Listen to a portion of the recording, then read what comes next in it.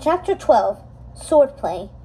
After the last tourney game ended, Jay marched back with the team toward the lockers to change, but noticed that half the guys went straight into another practice, trading helmets for face masks and carrying practice swords.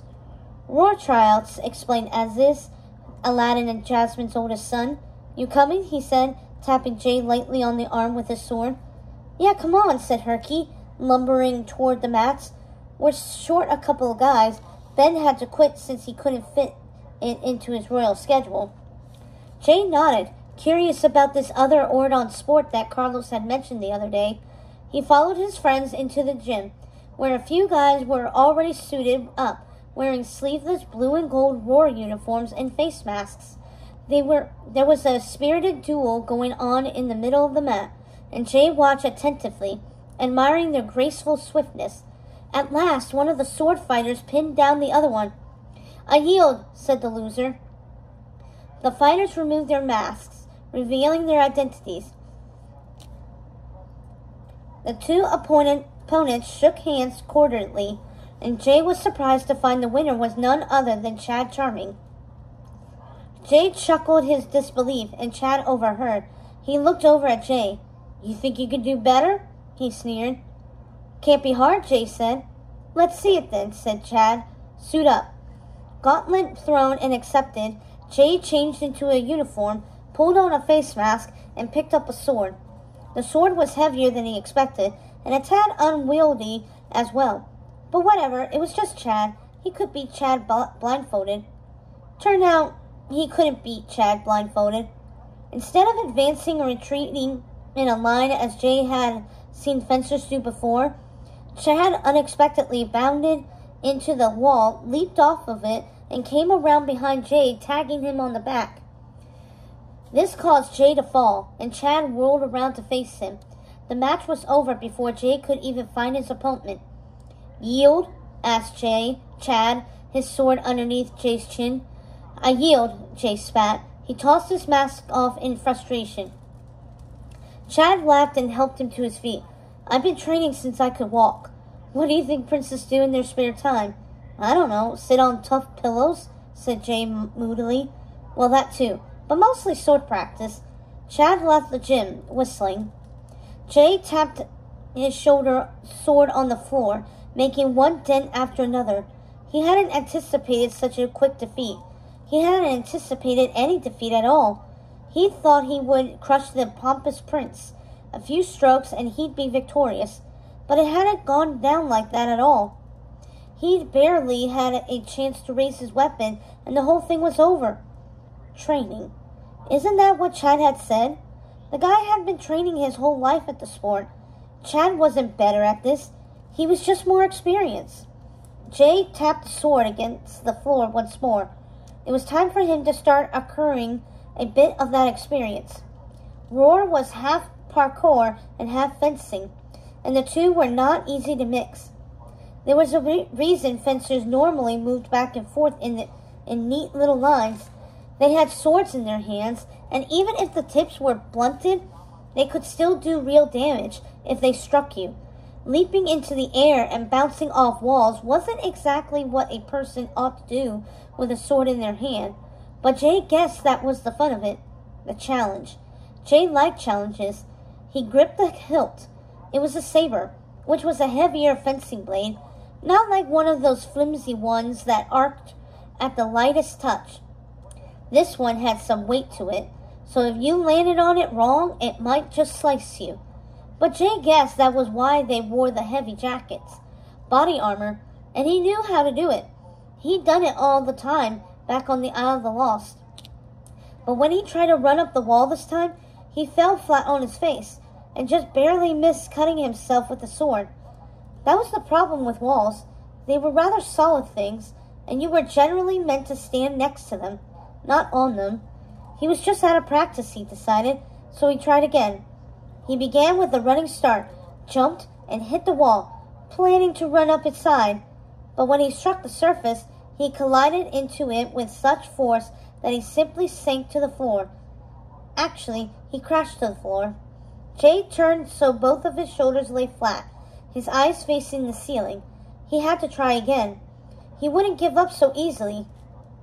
The second jump was worse than the first. He had to toss the blade aside just to keep it from ramming a hole in his neck. This time, when he hit the floor, he came down hard on his back again. Every bit of him ached when he stood. The third jump yielded similar results. On the fourth, he actually abandoned the jump midway through the act. He knew what was coming. He knew he'd have to toss the blade, and he could see exactly how his shoulder was going to strike that floor. He was learning, but unfortunately he was learning how not to roar. He tossed the sword aside and ran up the wall easily. It was the addition of the sword that was the problem. "You're doing it all wrong," said a voice, and Jay turned to see Lonnie's older brother, Little Shang, holding up a sword. Little Shang had graduated from Readaloud Prep the year before and was an assistant coach of the team, taking a gap year before going home to rule his kingdom and launch his hip-hop career.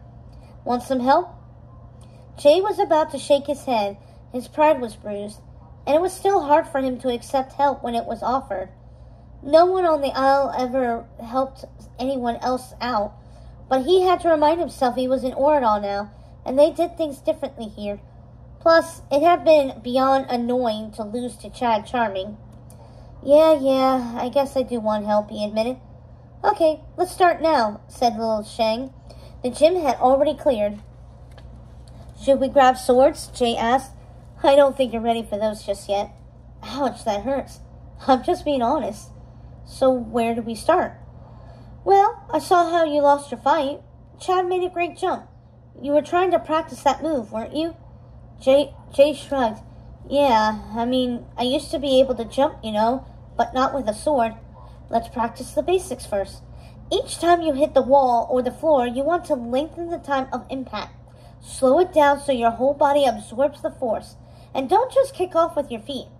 Try putting a hand on the wall. It'll keep you steady and spread out the force of impact. Same goes for the landing. Move your whole body.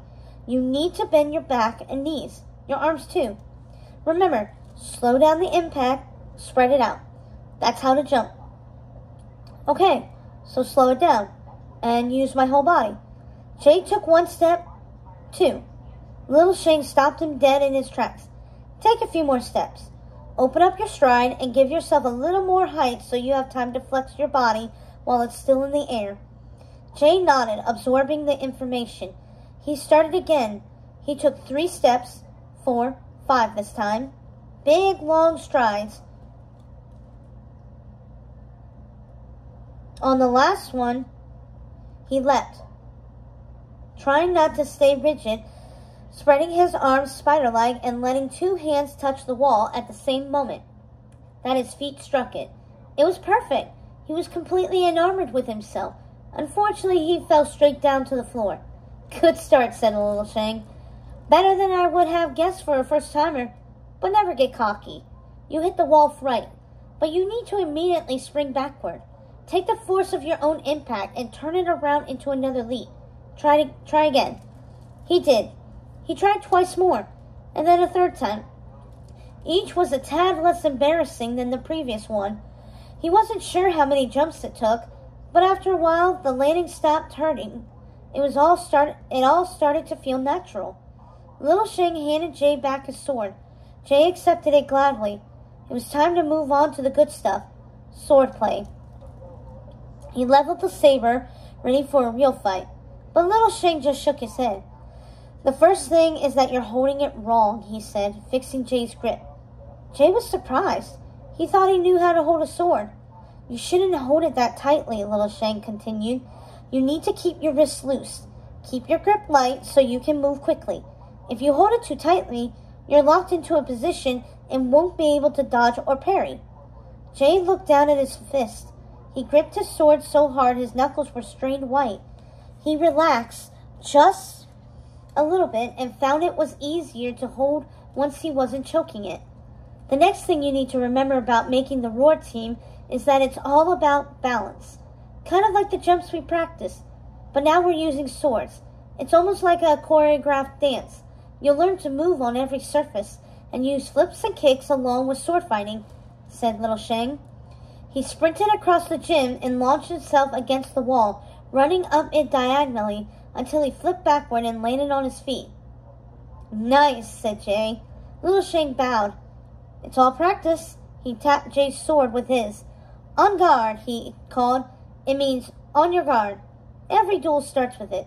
It's a tradition. On guard, echoed Jay. They circled each other around the mat. You have to be nimble and lead your opponent. If you're just reacting to their blows, you're going to lose. You have to set the tone. He attacked with a series of lunges, moving left and right, then leaping atop a chair to land at Jay's side, pressing his sword to Jay's neck. Said Jay. Little Shang gave him a generous smile. Let's try that again. War isn't fencing. It's not linear. We aren't simply advancing and retreating. You can move sideways, off a wall, off anything. Think of it as 3D fencing. Your opponent can literally jump out at you from any direction, so you have to be ready to defend yourself against an attack that could come from any direction. How? In fencing, we protect ourselves from the front. But like I said, in Roar, an attacker can approach from any angle, so you need a whole new set of moves. The side parry, the backward block, the over-the-shoulder cut. These are Roar moves. Let me show you. Shang went through each one, carefully displaying the move, then helping Jay copy it. Shang had just given him a whole new set of tools for a whole different kind of fighting. Jay was ready to roar. This time, Jay was able to not only block his coach's sword, but push forward so that it was his opponent who found himself stepping backward. Jay kept advancing aggressively, the sword singing through the air as if he'd been born wielding one. He'd even attempted to run up the wall to dodge a blow. As he fought, his confidence grew, and he flipped, cartwheeling in the air when his coach tried to slash forward. He landed just as Shang had instructed, bending his whole body, flexing every muscle, one hand touching the floor just as his feet struck it. Better, Little Shang nodded. Much better. We've worked on your jumps and your roar moves, but you still aren't bringing the two together. But I almost beat you. I was just going easy on you. This is going to take a lot more practice on your part. Keep trying to improve your jumps, and don't let the sword be a detriment to your movement. You're still too afraid that you are going to poke yourself with that thing. Use the sword as if it were a part of your body. Quit holding it at arm's length. Flex your sword arm when you hit the wall and when you land. And don't separate your jumps from your attacks. Some of the best fighters will strike with their blade midway through a jump.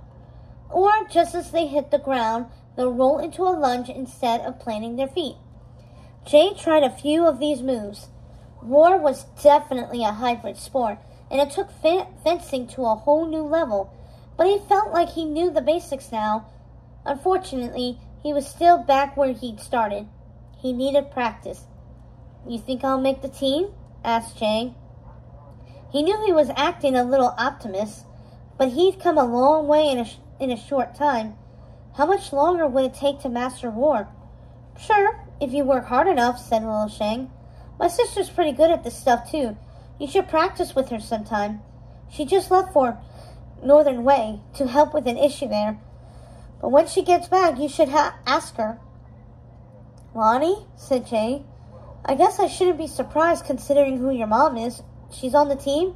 But Little Shang didn't have time to answer. The gym doors banged open, and Carlos, Evie, and Mal entered, calling Jay's name and looking distressed. What's up? Jay asked, putting down his sword. You guys look like someone just told you we had to go back to the Isle of the Lost. We might have to, said Mal. Jay raised an eyebrow and wondered what was wrong now.